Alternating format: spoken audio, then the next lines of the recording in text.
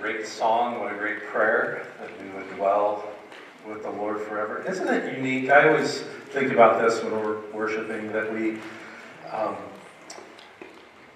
music moves us in certain ways when we play songs, but do you ever notice when we come into worship how one day you have a certain sense of what's happening and feeling of what's happening, and then other days different? But isn't it interesting how when the presence of the Lord there's such a community, a group feeling? Like when we came to worship, how many of you, and we began to sing, how many of you just sense just a unique presence of the Spirit this morning happening, right? And you could just tell it was like God's moving and working in lives in different ways.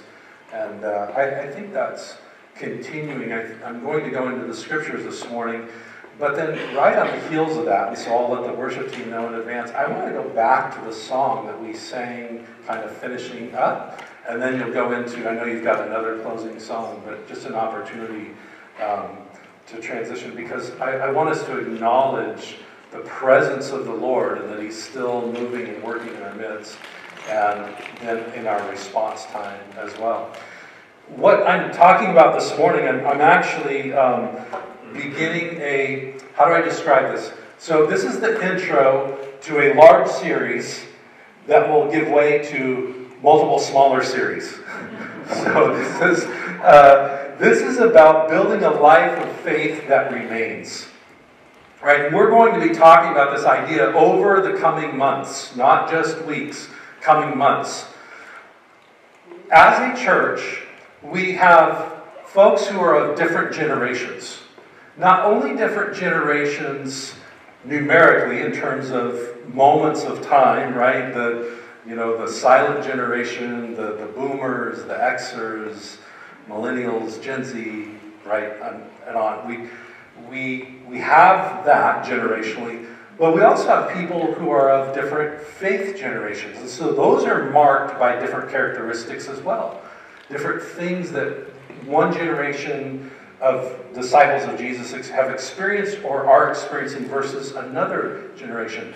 And so when we began, we talked about, I get together with a group and we talk about what's the Lord saying to us as a church? What's He saying to the church, capital C? What's He saying in our community? What's He saying to you personally? So we ask some of these questions and we say, so what things out of the Scriptures, what things do the Scriptures address in our lives, in the world around us, and where we're at as a church? And how do we want to go about forming messages? So, of course, there are different messages that come up, just pop up during the year. They're not part of a series. It's just, I feel like the Spirit's saying this. I feel like God's leading us in this. But we also have what educators might call a scope and sequence. Like, if we want to get to the end, point letter C or D, we got to start with A and we have to connect it and we have to kind of move through, right? So I'm just kind of telling you, why are we talking about this? Why are we talking about building a life of faith that remains? Here's the challenge, is that we have different generations in different places, but we're all still growing, right? We're all still building. But we're not all starting from the same place, and we're also not coming with the same background of where we're figuring this out, of how to grow up in Jesus. And so sometimes what happens in a family, and I'll refer to us as a family, is that one comes from this side and the other comes from the other side, and it's different generationally, and they're facing different things, and there becomes this, like, you're not speaking my language. How is it that we're the same family and we long for the same things, but we're just missing each other? It seems like you're talking about one thing and it doesn't really apply. And the reality is, because we're in different places and different seasons of life, and we're facing different challenges, and yet the Scriptures have something to say to all of us. Now, when we talk about building a life of faith that remains, some of you may say, quite honestly, Pastor Andy, I've been following the Lord for 60 years. I've been following the Lord for decades now. This seems kind of odd that you're going to just go back. So you're just speaking to those who are new in Christ, right? And I'm just going to have to endure all these messages, because they're for somebody else. They're not going to apply to me. The truth is that they're going to apply to all of us at different places of where we're at in our walk with Christ, and they're going to challenge us to look at where we're at in this moment of time and how do we grow together. So this house that I'm alluding to is your personal life, building your own house of faith, but it also has to do with how do we build this house together. This house of faith, this house of God, this community of faith, how do we build this together? If you were thinking of it in terms of your own family, you wouldn't say, well, here's my room, and I know what I'm putting in that, and I like shag carpet, I like, to go back mid-century modern stuff too, so I'm going to decorate it that way. And then the person over here goes, oh no, I like ultra-modern. I want everything black, and I want, and everybody just kind of picks their own thing. You kind of have a weird house, right? A little bit, if you're on extremes in every room, you go, well, that's good for you, but we're doing this together, right? We want this to be a reflection not just of you individually, but us together. And so this is part of what I'm talking about. How do we grow together and build this together? Because we want to mutually edify and lift up one another, as the scripture says. So in this way, this is important to me, because in this way, the church is about you, because you're part of the church. And when I use the word church, I don't speak organizationally. There's the organizational church. I speak about the body of Christ. You are part of the body of Christ if you're a follower of Jesus. So the church is about you. But it's not all about you. It's not all about you. In our consumer world, in our consumer culture, it would say it's all about you.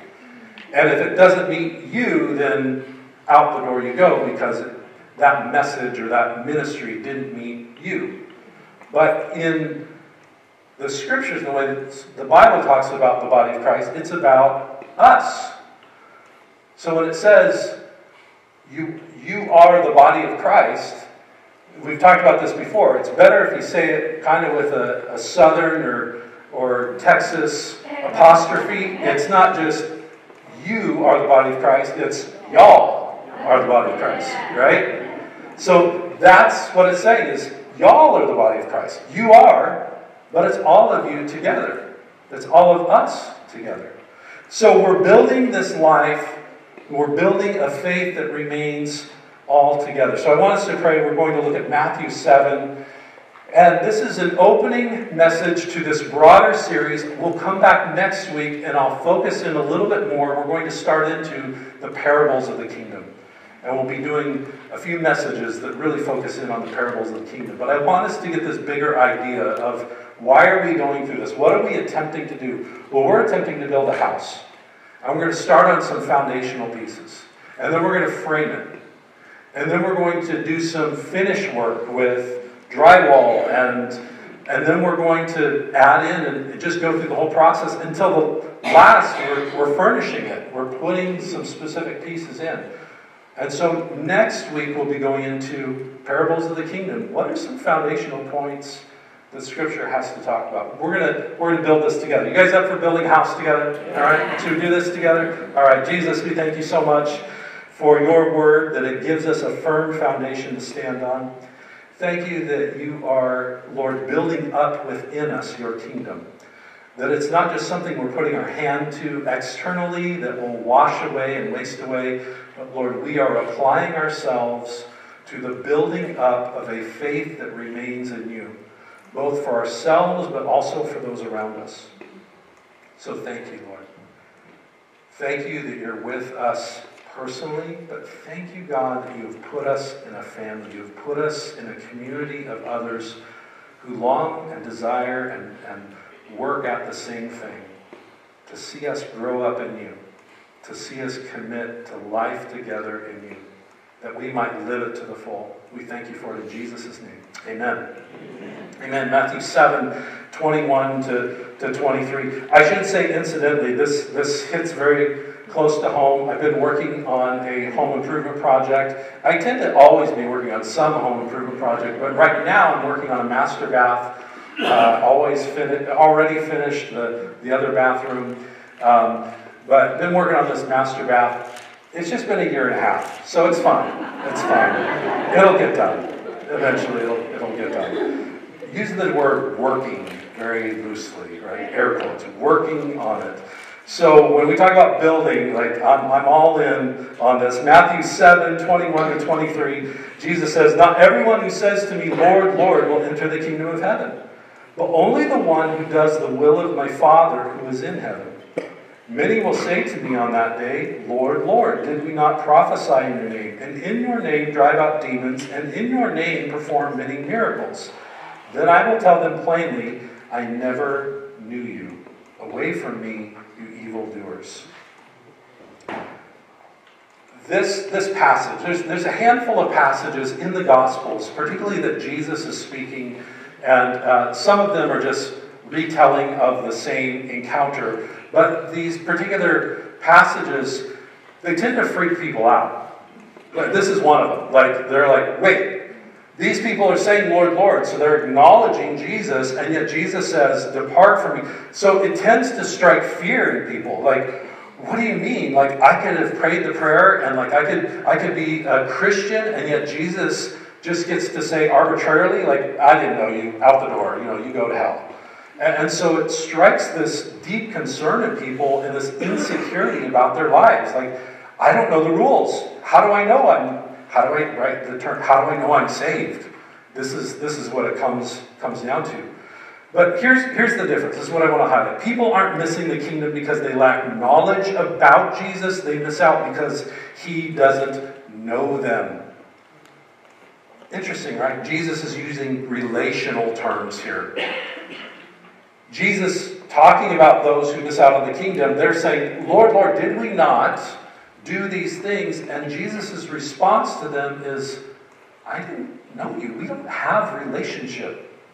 Like, you may have been doing stuff, but you never took the time to know me. We don't sit together. We don't talk. You do your thing, not the will of the Father. You do your thing, and you use my name to accomplish your purposes, but I don't know you." Do you know this actually happens in the church? People use Jesus' name to accomplish their things. In fact, I remember a pastor who once said, you go back, you turn the pages from Matthew back to Matthew 28, where Jesus gives the Great Commission. He says, "Therefore, go and make disciples, right, of all nations. I'll be with you, baptizing them in the name of the Father, the Son, and the Holy Spirit." And so this pastor was saying, isn't that risky? Isn't that a great risk that Jesus makes? He says, "Go in my name and do these things." How many of you would commission somebody to use your name and your authority to go do stuff? Anybody raise their hand for that one? And Jesus, it's interesting, he doesn't put a lot of parameters around it. In fact, at one point, the disciples call out, this is before the crucifixion, the resurrection, they're ministering, and they notice somebody else, some others, who are doing things in Jesus' name. And they say, "Hey, wait. These guys aren't with us. They're kind of apart from us." And Jesus goes, "Hey, it's okay." In essence, he's like, "It'll get worked out." He seems pretty comfortable with people using his authority in his name. But what he's talking about when it's like, don't worry about it, it's because it's up to him to determine who he knows and who he doesn't know in the end. This is important for us, that we don't say, "That's not legit, that's not legit." There are things that I've observed in my time with Jesus, ministries and ministers that I've gone, if I was Jesus, I'd be pulling the rug out from that one right away. Like, why is that happening? And yet, people are healed, people come to faith, people do different things. And like, I want to start pulling out the weeds among the wheat right now. Like, let's get it all perfect and cleaned up. And Jesus says, you know what, it's going to grow up. And there's going to be stuff intermixed between what's good and what's bad. There's good fish, there's bad fish. It's all going to get sorted. I know I'm using all of Jesus' analogies, right, as parables together. But this is in essence Jesus saying, like, it's not up to you to label it good and bad, good, bad, this stops, this. He says, I give my name and I give my authority. And he goes, I'll figure it out at the end. I'll tell you the ones who are with me and those the ones who didn't know me at all. And were just using my name, using my authority. And they weren't doing the Father's will, they were doing their will and their own purposes. They were using it for their glory instead of my glory. And we really had no relationship. This is challenging for me. Sometimes I think it's probably challenging for you. And we want to say, now, we should use discernment. Yeah, I'm not saying don't use discernment. I'm not saying, be cautious about the teachings that are going on and propping up things. I'm just saying Jesus gives us a fair amount of room. But what he's focused on is, does he know you? Do you have a relationship with him? Are you using his name, but not in a relationship with him? Because if you know him and you recognize his presence, like this morning as we're worshiping and you're going, okay. Or maybe not just this morning, but another time you go, I recognize the presence of Jesus. I recognize the heart of God for me. I actually sense his spirit at work within me. There's no fear in that. Like if you were to ask me, Pastor, are you afraid that you're not going to make it into the kingdom? I would say, I have great reverence and great awe, and I want to be humble and continue to pursue Christ, but I have great assurance in God's ability to carry me through. I'm not fearful. I'm greatly confident in the work of the Spirit. So long as I continue to walk in the way of the Spirit and the heart of Christ, I have great confidence that he will welcome me in by his grace. Not because of my works, but by his grace, if I abide in him and keep with him. And so should you. That's not just because I'm a pastor, but as a follower of Jesus, you should not read something like this and be fearful. I'm going to get to the presence of God and before the throne and stand in judgment, and I'm just going to be shocked. He's going to go, I never knew you.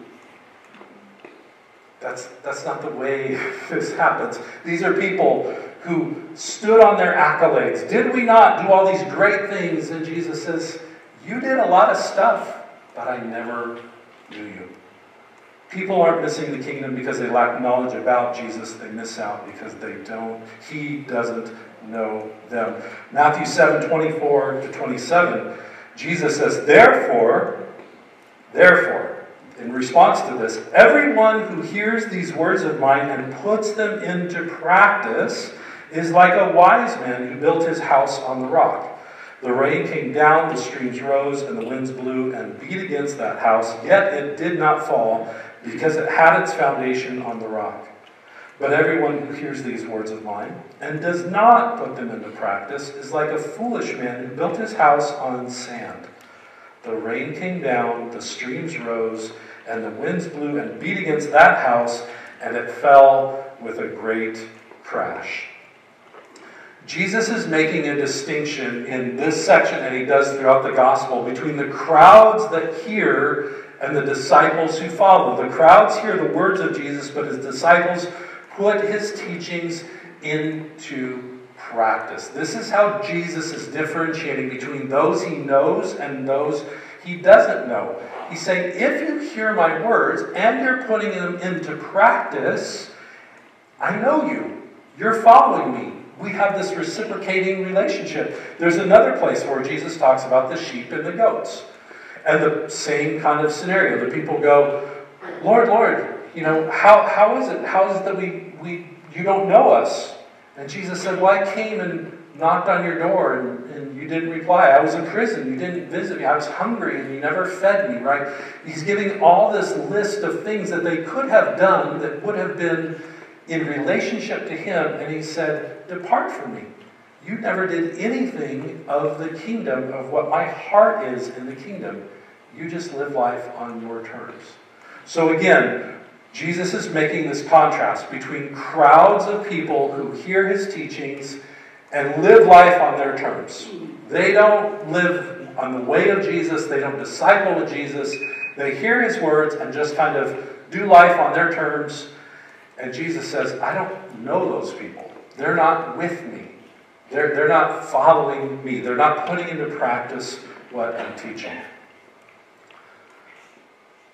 Here's where it can be challenging for us, especially when we think about from generation to generation, is that Jesus' words are the same yesterday, today, and forever, but how we put them into practice changes according to the context of our life.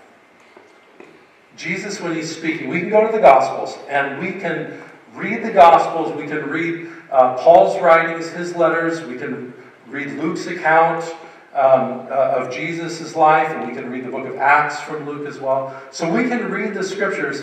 Isn't it interesting how one person, not just because of the Spirit, but because of their upbringing, sees one thing and another will see another? And the tendency is to create a conflict within the body of Christ because of the way that we see it and the experience, our own personal experience of what we've walked through. So even though Jesus' words are the same, the Scripture is the same, and we're not trying to bend it, we're not trying to manipulate it, we're not trying to get Jesus to say something or the Bible to say something that it doesn't say. What we're trying to do is say, let's take a step back for a moment. If we're going to build a house of faith together, let's actually listen to each other and say, what's the context in which you're trying to apply this and live this out? And let me share with you my context and my experience of having lived this out. And let's grow up together with this. Let's learn from each other and let's help each other understand how we're trying to do this. This is really important that we take this type of approach, because otherwise we get into generational warfare with one another. And we say, well, it was never that difficult when I was growing up and doing it this way. And it's like, okay, that's good to hear. That's good to hear your experience. But here's what it's like for me, and here's what I'm experiencing. And then on the other side of that, you could say, well, you don't know anything what it's like to live in this context. And it's like, well, actually I do. I had some challenges and things I faced when I was going through. They're not exactly the same, but yeah, there were some difficulties that I faced. And so when you're building up a house of faith together, it really takes good listening, doesn't it? Have any of you gone through the process of building a home? Anybody have that experience? A few hands up. Was it just easy? I mean, everything you just agreed with the other person, and I see a lot of heads being shaken. No, it was not easy. That's with somebody that you're living with who generally sees a lot of things the same way that you see them. And yet, even in that scenario, you found it difficult to agree on the way to put this thing together. Can you imagine how much more challenging it is for us as we talk about building up one another in the faith, to not be judgmental towards one another, to not be overly critical about one another, or to just be simplistic and tell the other person, well, this is all you have to do, or the other way, just to say, well, you don't understand. Right? The volley of these insults back and forth, instead of sitting with each other, listening to each other, and saying, how do we do this? How do I build you up? How can you build me up? How can we together grow this life of faith together? Luke 5,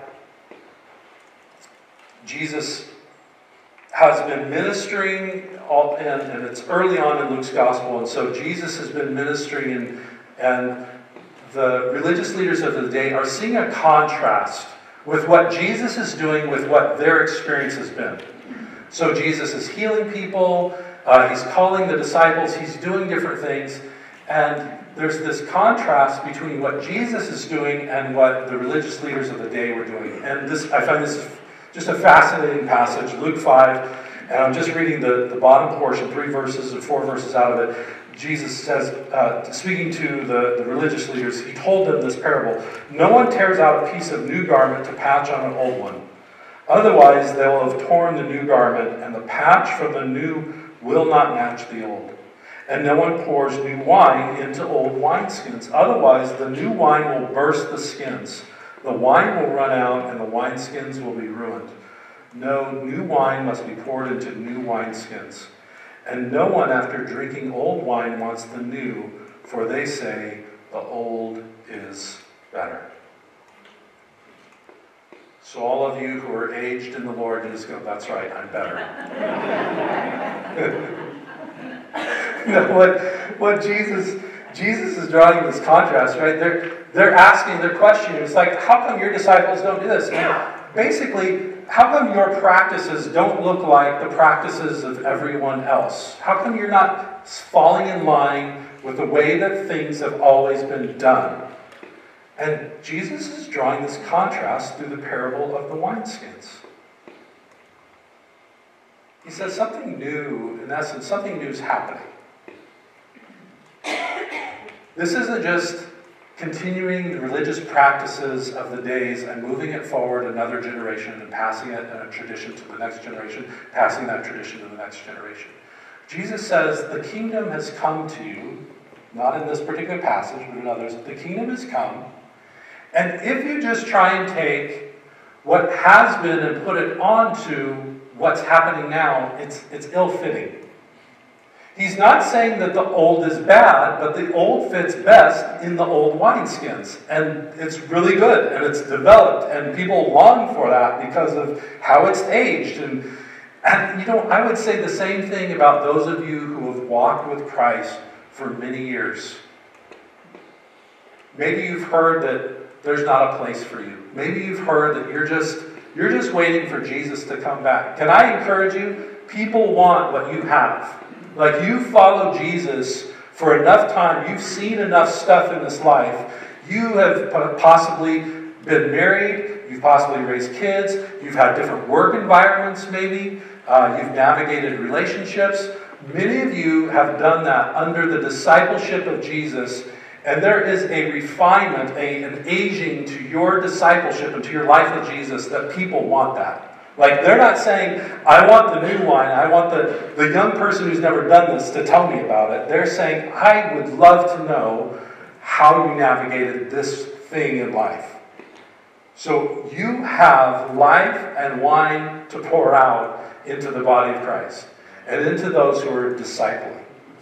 So you need to hear that, because you may just be thinking, like, I'm just on the shelf, I'm just waiting, like, Jesus is coming back. So my main job in this world, you may be thinking, is to critique how bad it's getting and say, Jesus has to come back tomorrow.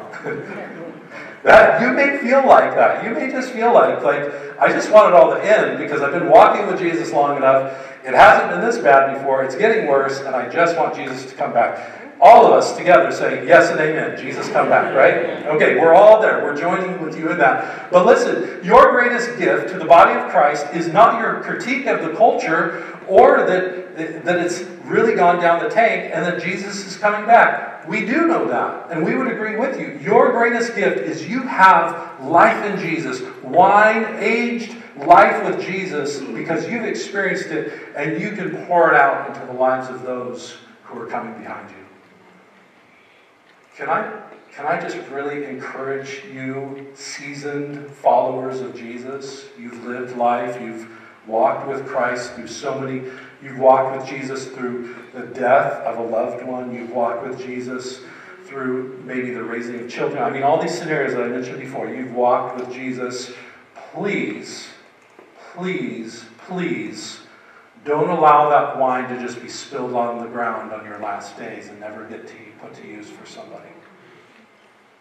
Don't take that wine and just say, well, that's going to heaven with me. It's not. It's being poured out here. Jesus will get the praise and the glory, but you have life to pour out to those around you. And it may feel like to you at times Well, they didn't want to hear from me. They're too busy. They got other stuff. Listen, you ever say no to something until you try it and then you go, oh, that was good? I did not like avocados when I was younger, but I sure love guacamole now. There's so many things that I didn't like, right? But when I tasted it, I just assumed I didn't like it because of the look of it, because of the way it was presented, because of so many other reasons. But when I actually tried it, I was like, oh, that's actually good.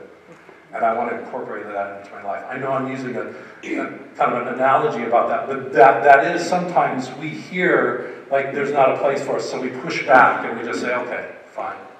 There's not a place for me. I want you to know there's a place for you here at this church family to come alongside. And even though maybe those in the generations behind you are busy and they do have stuff going on, it may take you doing the step out. And I know that doesn't seem fair because, why should you have to reach out? But it may take you just saying, hey, you want to come to dinner? Can I take you to lunch after church next week? And get to know them and just make that connection and meet their kids, pray for their kids, maybe build relationship. So this is Jesus saying, listen, and no one after drinking the old wine wants the new, for they say the old is better. Jesus is drawing again this parable of the wineskins. But here's what new wine has. We're saying when something new is happening, when you don't put it in something that already has aged and has restriction around it. You put it in something that is flexible, something that is ready to expand with the aging of discipleship, right? He's giving this picture of life and how, when we're younger, we tend to roll with the punches and we're just a little more flexible with the way things are coming at us. And so when we think about Jesus and his ministry, Jesus was new wine to those around him. He was bringing new wine, and many of the religious leaders around him were like, we'll have none of it. Like, don't bring anything new. Just receive what's been given to you. And Jesus is saying, the kingdom has come. It's not going to contain it in the same wineskins that you've been preparing for people all these years. This is his comparison for the religious leaders. He's just saying, you've been putting together, you've been emptying out one and then giving it back out and saying, okay, now this fills up, and it's ill-fitting. So here's some of the ways that Jesus brought new wine to the people of his day, and he still does it. He calls the unqualified. This is new wine. Like if you were going to be following a rabbi in the time of Jesus, you had to meet certain qualifications. You couldn't just say, hey, I like what that Jesus guy's teaching. I'm going to just start following him. There's a reason that Jesus had to call the disciples to himself and said, come follow me. The way it worked wasn't that you just picked a preacher and just said, oh, I like their messages. I think I'll start going there.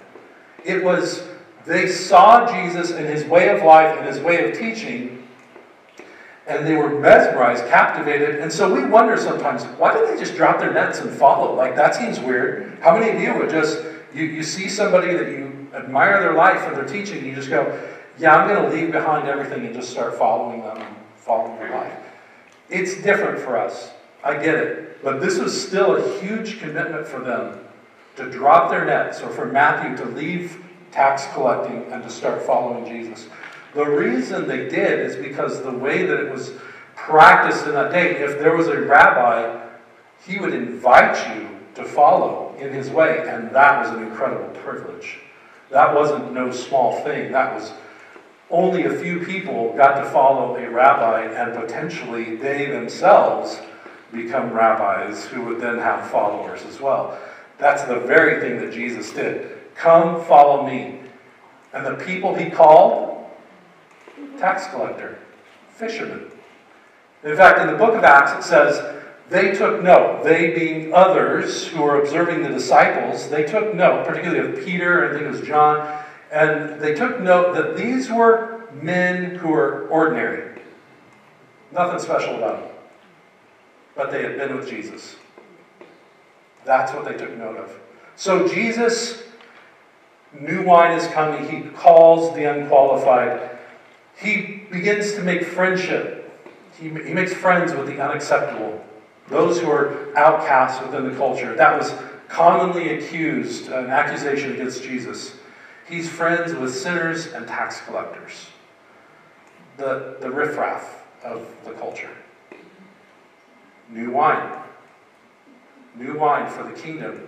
It's not the insiders who get to be included, it's the outsiders who want to be part of the kingdom. Jesus turns the tables and flips the norms, the rules of the day. Jesus puts emphasis on inclusion over tradition. What I mean by this is, like, if you were included, if you followed the rules, if you were part of the tradition, if you obeyed all of the way things were written out and you were supposed to follow, you got to be included. But Jesus looked at those, and he would look at a Roman centurion and say, this guy here, because he has great faith, he is incredibly close to the kingdom right here. I've never seen this type of faith in all of Israel. Says the same thing about a woman who's not Jewish. She's an outsider. And Jesus says she's a lot closer than a lot of you that think you're insiders. She's a lot closer to the kingdom than many of you. So the outsiders become insiders. He puts this emphasis on including people instead of the walls that you have to obey, otherwise you're on the outside. In fact, those who thought they were on the inside, right? Jesus repeatedly said, actually, you're blind, you don't have sight. And you're the one who is struggling. You're the one who's on the outside. Others who are humble and take the low seat and who are pleading and asking God for mercy, they're on the inside. Yeah, this is such a great message for you and for the world around you. Have you ever felt like you're on the outside? Have you ever felt like the world can keep going on, but you're not really needed? Like you're on the outside, everybody else seems to be... I mean, this is a universal thing that happens to us as people. We often feel like we're on the outside looking in. And here's Jesus saying, listen, son or daughter, you're on the inside. You get to be part of it. You get to be included. If you just call out to me, if you just recognize your need for me, if you call out to me, you get to be on the inside. And those that are proud and arrogant and think that everything should just go their way because they have the right status, they have the right accolades, they're positioned right in life, Jesus says, they're on the outside, looking in, trying to get in. But if they'll humble themselves, they can be insiders as well. So this is new wine that Jesus is pouring out. Another one is he interprets Scripture with heart over head. What I mean by this is the letter of the law, right? This is the scribes, the Pharisees. You had to toe the line. In fact, they actually added in laws. They added in rules that people had to go by in order to be considered included and loved by God. They were very much emphasizing the head and the obedience of the letter of the law. And Jesus kept introducing this idea, don't you know God desires mercy more than sacrifice? Don't you know that God wants you to learn how to love and forgive and provide grace? Don't you know that God would rather express his mercy to somebody than his wrath on somebody? So you have the woman who's caught in adultery, drug out in front, and they say, the letter of the law says this woman caught in adultery should be put to death by stoning. What do you say, Rabbi? What do you say? And Jesus says, let's play the game. Whoever of you is without sin, you throw the first stone. Right? A couple things happen. All of a sudden there's this recognition. Well, none of us are really worthy. None of us are capable of throwing that first stone, because if we say we are without sin, we're lying and we're worthy of judgment for being a liar. But the other thing that happened is Jesus turns to the woman and he says, woman, where are your accusers? She says, there are none.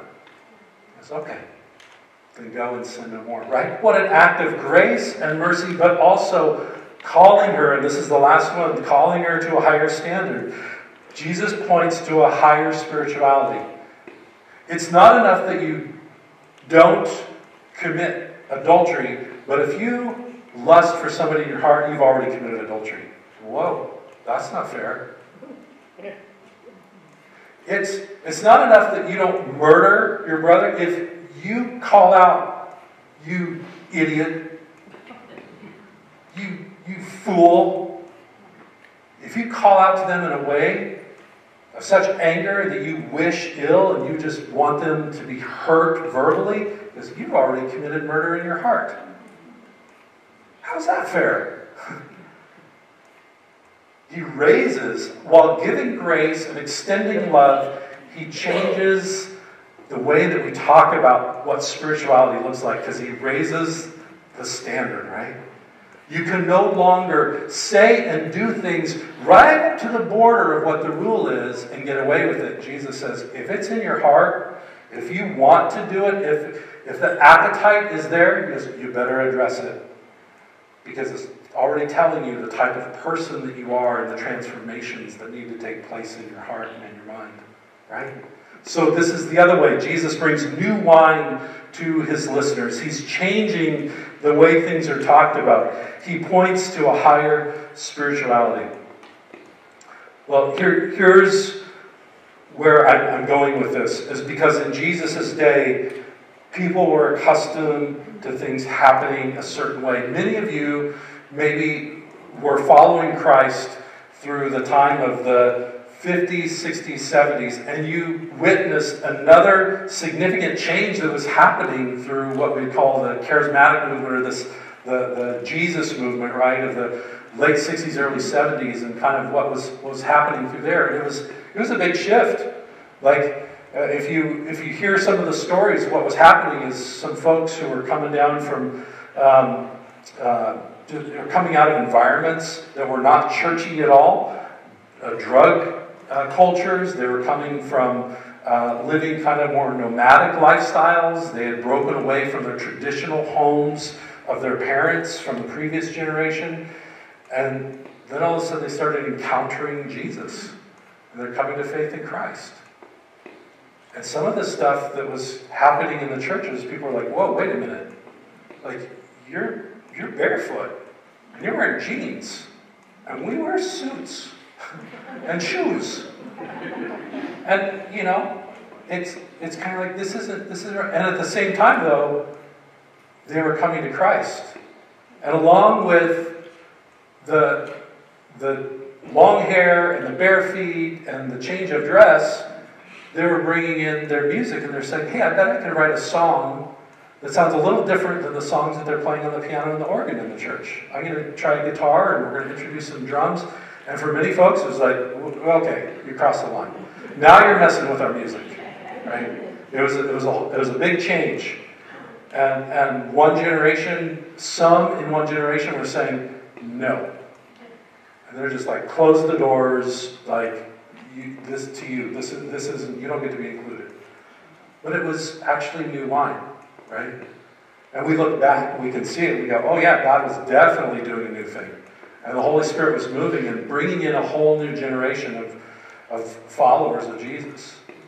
And sometimes what we see in these transitions is their pain points. Like the things that are being talked about and the way they're being talked about, it feels uncomfortable. And we want to say, like, well, we already changed our music. And we already, like, you've got a pastor who's in jeans right now and he doesn't have a jacket. So we've already bridged all those gaps, right? And then the next generation comes up and you go, oh, wait. The way that they're expressing faith and the way they're walking out their discipleship looks different even than what we do and what the other generation, Gen X did. And it begins to get difficult and challenging. New wine, right? A new season. Jesus is doing something different.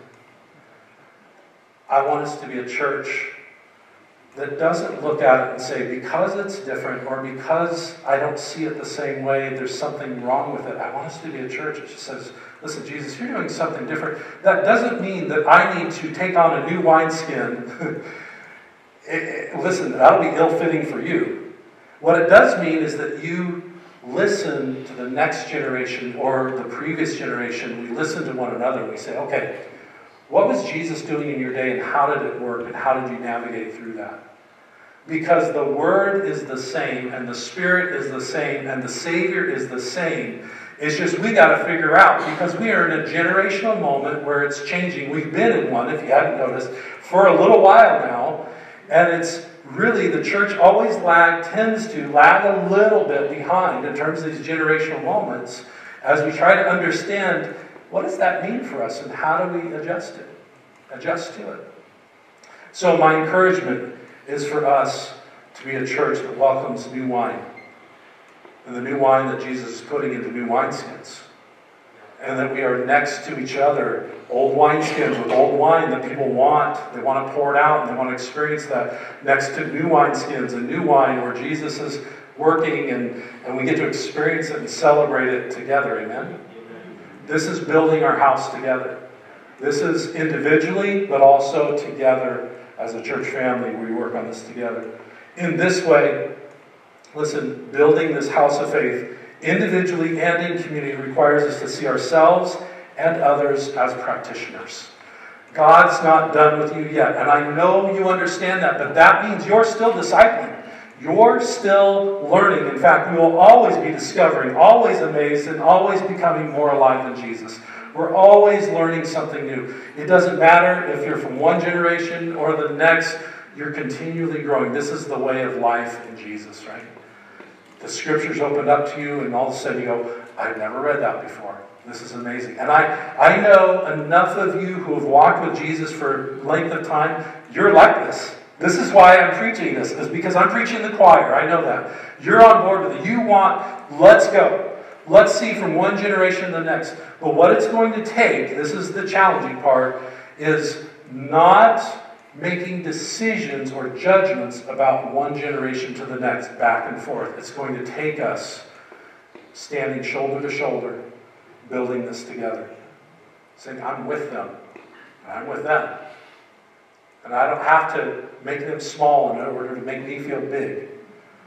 I want to acknowledge God's work in them, and I want to celebrate what it is God's doing in the next generation. And if I don't understand why it's coming out this way or why it's expressed in this way, before I make a decision about it, I want to talk to somebody. I want to talk to somebody from the next generation. I want to understand what's meaningful about that expression of faith, what's meaningful about pursuing Jesus and discipling with Jesus in that way. And that way we can walk together. Worship team, if you'll come up.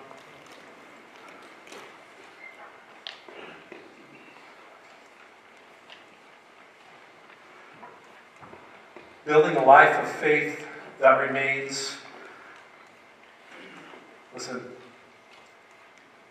I've done enough projects to know sometimes you need that other person right by your shoulder, right, helping you with it. I've done some pretty pathetic things, like out there at Home Depot trying to get a big sheet of drywall up into my truck all by myself, and some of you are like, oh, that's easy. And I'm like, no, it's not for me. I already told you, I'm taking Advil. This is pain.